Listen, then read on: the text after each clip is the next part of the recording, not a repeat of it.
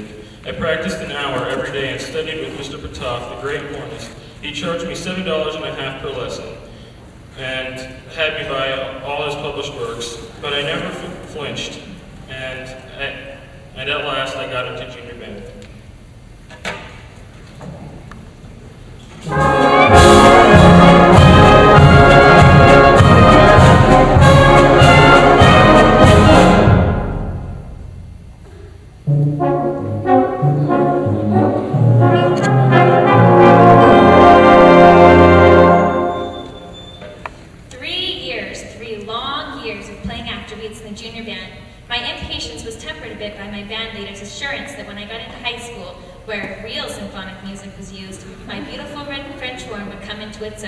Senior band.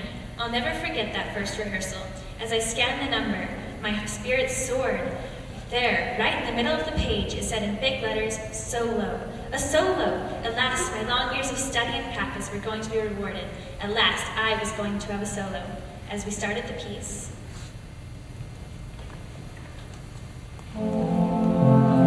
Ace, my heart was filled with pride and anticipation of the solo to come. Rapidly, we neared the fateful mark.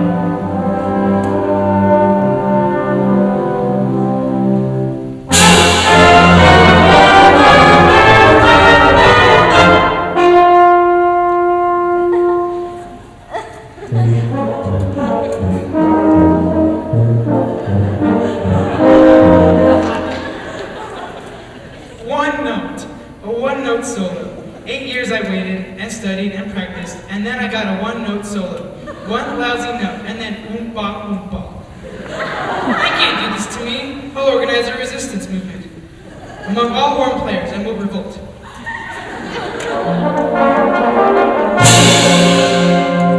We'll infiltrate into all the offices of the musicians' union.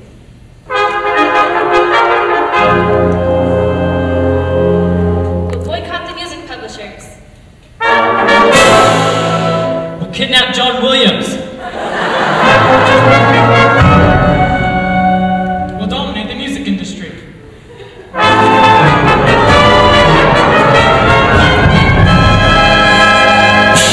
And then the Peckhorn's revenge. No more afterbeats.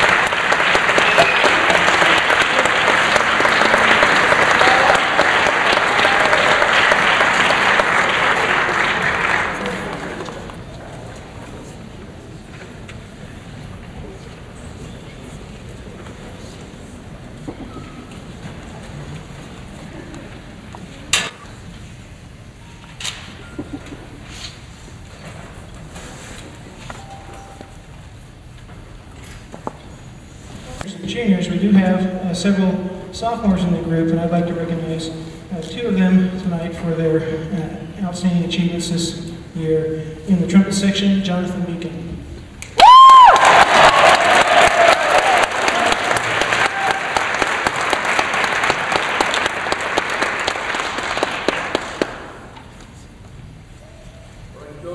And one of those lovely French horn players, actually the loveliest of them all, Lauren Anderson.